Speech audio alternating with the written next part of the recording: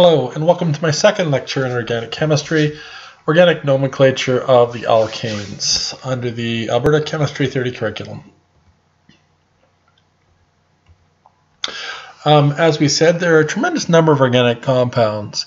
As a result, there are strict rules surrounding the nomenclature of these materials. Generally, the recipe includes a prefix, followed by a root, followed by a suffix. The prefix typically describes substitutions or attachments onto the longest chain of the organic compound. The root describes that longest chain and gives a name to it depending on the number of carbons in the chain. The suffix describes the homologous series that the molecule belongs to, whether it's an alkane, an alcohol, an ester, and the like. For example, the suffix for the alkanes is the ane suffix. The first step in naming a hydrocarbon then is to find the root and determine the longest continuous chain of carbon-to-carbon bonding. If you consider an unsaturated hydrocarbon, such as an alkene or an alkyne, and we'll do that in a subsequent lecture, we look for the longest chain of carbon-to-carbon bonding that includes that unsaturated site. The root of the name then comes from the number of carbons found in this longest chain. And here's the list of the 10 examples you're responsible for. You're responsible for alkanes that are anywhere from 1 to 10 carbons long. So if the alkane's longest chain has got 3 carbons in it, it's going to be a prop. If it's got 8 carbons in it, it's going to be an oct. The suffix identifies the homologous series upon which the compound exists. And again, the alkanes are the anes, the alkenes are the enes, the alcohols are the ols, and so on. And we'll do the alkanes today, but we'll do the other series in subsequent lectures. And again, prefixes identify any attachments to the parent chain of the hydrocarbon. Quite often, there can be uncertainty as to where they're located along that longest chain.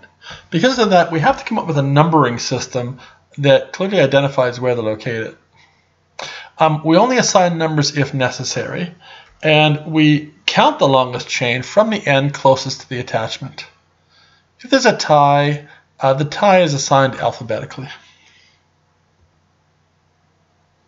The longest chain for unsaturated hydrocarbons, like alkenes and alkynes, is numbered from the end closest to the unsaturated site, not closest to the attachments.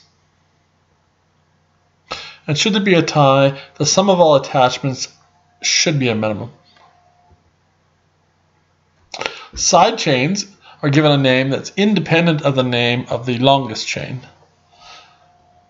Their names are quite similar though. If you have a side chain with a single carbon in it, that's a methyl group. If you have a side chain with 6 carbons in it, that's a hexyl group. You'll notice these prefixes are very similar to the prefixes of the root. So with that having been covered then, let's look at some examples, and then I'll refer you to your homework assigned by your teacher in this area. I'm sorry, there's a little bit more way of theoretical background. The name of all side chains are added alphabetically to the root and to the suffix to make the final compound name. If there's more than one side attachment, say there's more than one methyl or more than one ethyl group, then we would employ a prefix to a prefix. It might be dimethyl, it might be triethyl, depending on the number of side chains that are equivalent. And this prefix to the prefix does not factor into the alphabetic naming scheme that we mentioned above.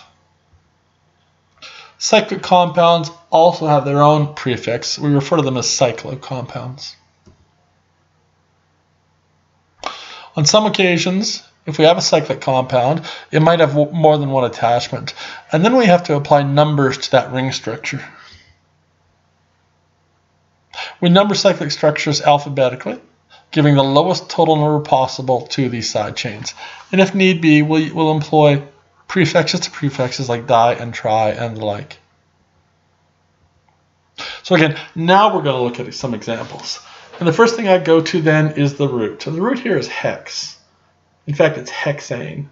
So whatever else this is, we're going to see a longest chain that's 6 carbons long And there'll be an attachment to it of a 1-carbon side chain. And that attachment will be located on the 2nd carbon in the longest chain. And that's what we see here. 1, 2, 3, 4, 5, 6. So there's our hexane. And we have a methyl group attached to the 2nd carbon. I count from the left. If I counted from the right, it would make this 5-methylhexane. 2 is smaller than 5, so we count from the left. Here's a slightly different molecule. The longest chain here is 1, 2, 3, 4, 5, 6, 7. So this is heptane. There are 2 attachments. Each is an individual carbon, so each is a methyl group. And they're attached at the 2nd carbon and the 3rd carbon in the longest chain. We pull that all together. This becomes 2,3 dimethyl heptane. Here's a similar molecule, 2,2 dimethyl pentane. And again, I go straight to the root. I need the longest chain with 5 carbons in it. And then at the 2nd carbon in that chain, I need 2 single carbon attachments coming off the side. And that's what you see here. 1, 2, 3, 4, 5. So there's the pentane. And here's our 1st methyl on the 2nd carbon. And here's our 2nd methyl on the 2nd carbon. So this diagram is interesting for another reason. There's actually a mistake in it. And I don't think I've ever seen a textbook that doesn't have this exact same mistake. And it's right here at this carbon. Excuse me.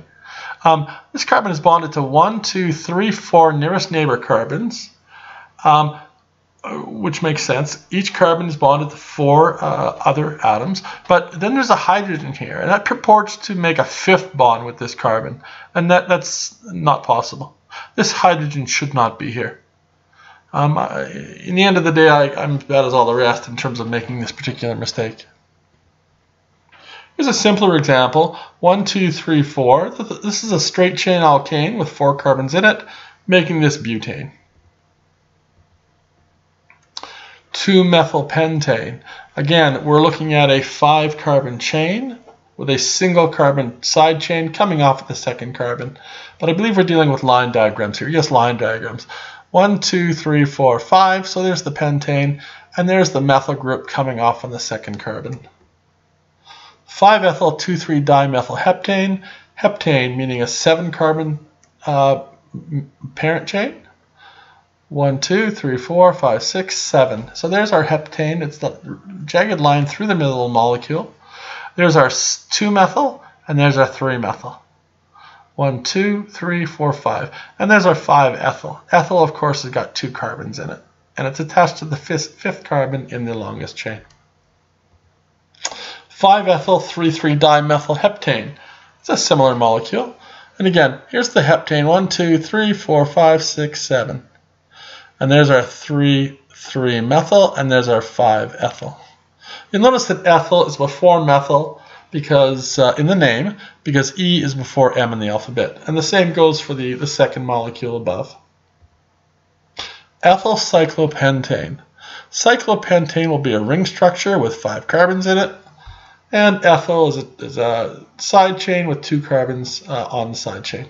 So here it is. There's our pentane, and there's our ethyl. 1 carbon, 2 carbons. There's no number required here, and this goes back to something I said previously. You only use numbers if need be. In this case, wherever I put this ethyl, we'll have the identical molecule. So no numbering required because no matter where it's attached to, you're going to be dealing with the same compound. 2,4-dimethylhexane. So hexane, we're going to be looking at a 6-carbon chain, and it's going to have 2 attachments. Each has got a single carbon on it. And there we see it here. 1, 2, 3, 4, 5, 6. There's the hexane. There's the side chain on the 2nd carbon, and there's a side chain on the 4th carbon. Simple hexane. So we should see a jagged line here with 6 carbons in it. 1, 2, 3, 4, 5, 6. So there's our hexane. A little simpler example. 2,3-dimethylbutane. Bute. The root tells me there's going to be 4 carbons in the parent chain. 1, 2, 3, 4. So there's the parent chain there. 2,3-dimethyl. So here's a methyl attached to the 2nd carbon, and here's a methyl attached to the 3rd carbon. And in fact, it doesn't matter whether you count this left to right or right to left. This is 2,3-dimethylbutane in either direction. 2,2-dimethylbutane.